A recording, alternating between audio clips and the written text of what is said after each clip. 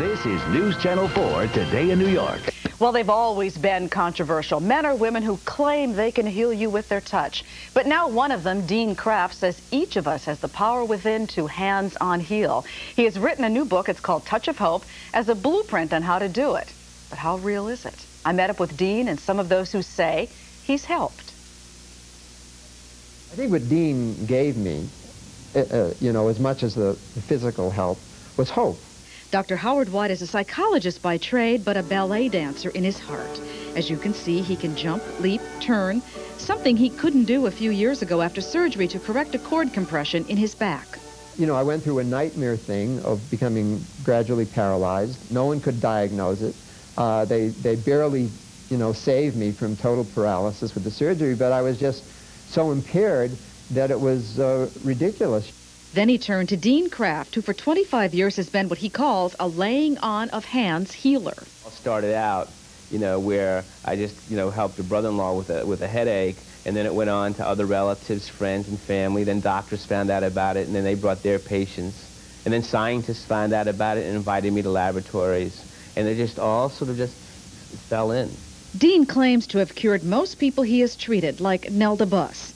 This was Nelda on the Today Show back in 1985, where she said her physician had given her a death sentence. Within just 6 months, ALS, or Lou Gehrig's disease, made me totally dependent on 3 of my family members. Basically, she was at a point where she had about 6 weeks to live. She gave away all her clothes. She picked her burial clothes herself and where she wanted to get buried. And she read about me in American Health magazine. Some article came out.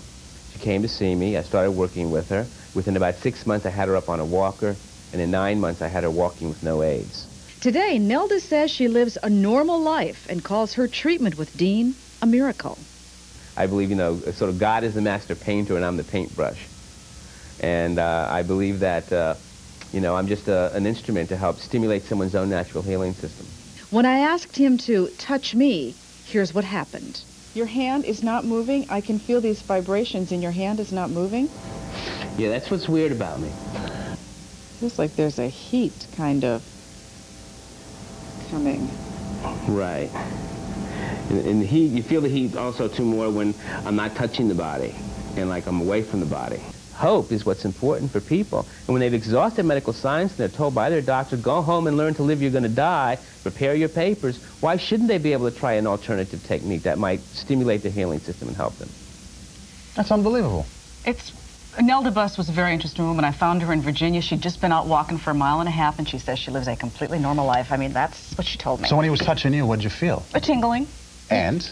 Well, I mean, I don't have any, anything to heal, but I could feel definitely these vibrations. I have a headache right now. Well, let's call Dean. Yeah. But, they are investigating this stuff up at Columbia Presbyterian. They're taking a look at all kinds of alternative medicines, and, the jury's completely out. Hey, if it works.